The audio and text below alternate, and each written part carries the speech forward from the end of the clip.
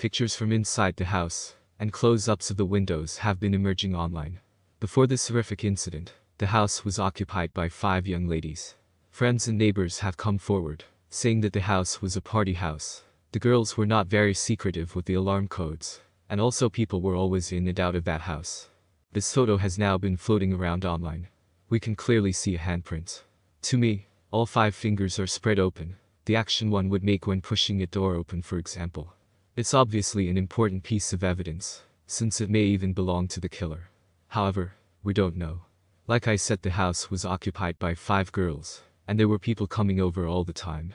In one of the rooms of the house, a no-network detected screen can be seen on the television.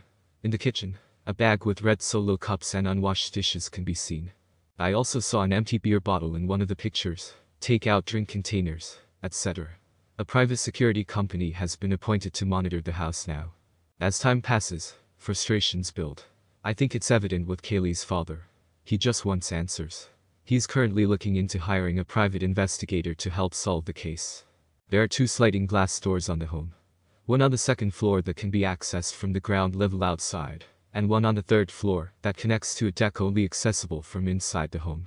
The point of access appears to be the 2nd floor slider, and since Kaylee's injuries are more brutal, many are saying she was the target.